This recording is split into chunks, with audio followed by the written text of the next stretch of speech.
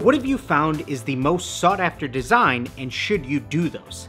I think the answer to this one can be yes, but also no. The first problem with doing these is that you're not breaking out from the pack at all. You're fighting a never-ending battle if you're doing stuff that anyone else can do, since there's always going to be someone cheaper and faster. However, something that I've always done, even here on YouTube, is try to mix these projects in every so often to try to cast a wider net. If there's an opportunity to get more eyes on your work, that can be a positive thing, but now you'll need other quality stuff to show them. So if you're trying to grow, I don't think it's a bad thing to try to implement a one for you, one for me type strategy where you're testing out a lot of different designs.